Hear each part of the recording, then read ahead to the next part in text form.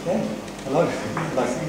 I am Townsend, and I am at the University of Southampton at the moment researching, and I'm researching I'm researching this really, Cleanweb. For me, how can open data help with the problems of climate change?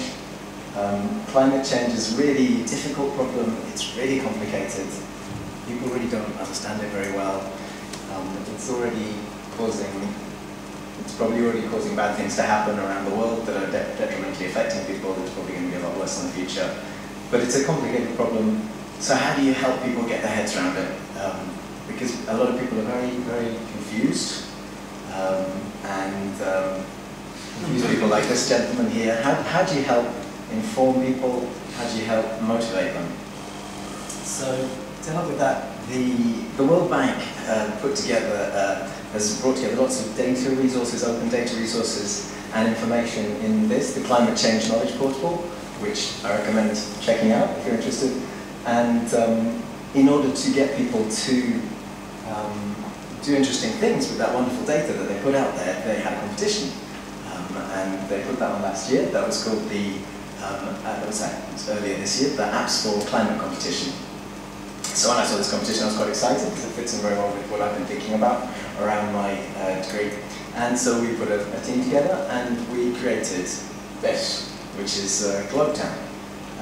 So GlobeTown is a way of understanding how we connect with other countries, different countries around the world, how we depend upon them, and how that means that we share things like risks and responsibilities and opportunities. Especially to do with climate. So at the top you can see the country we're looking at, the UK, and you can see we're looking at the relationship of trade here, but you can look at aid or migration or different sorts of trade, such as fossil fuels.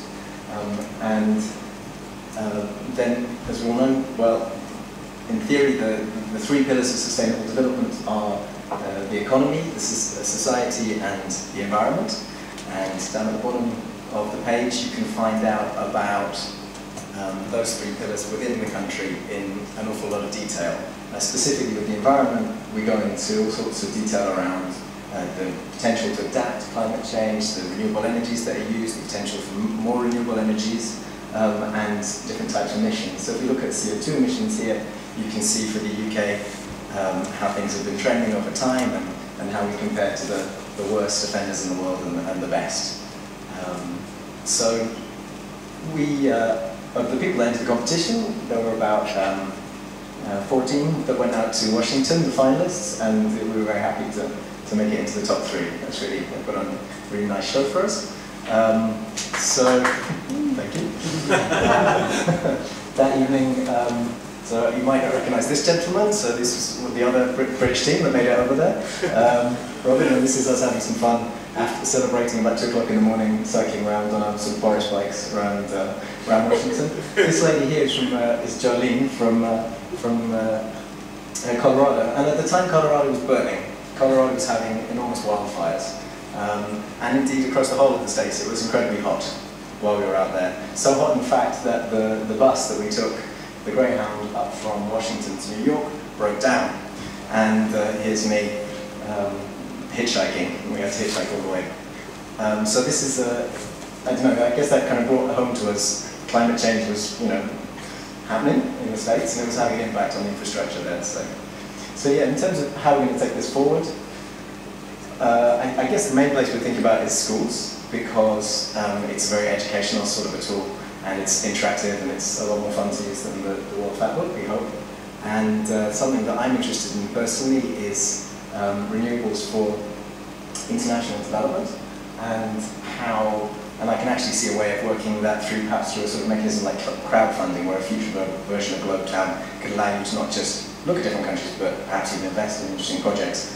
And through things like that, we'd like to go beyond exploring the links that we have with other countries, which we are doing at the moment, to thinking about how we can create new positive ones that can help deal with some of the challenges of climate change.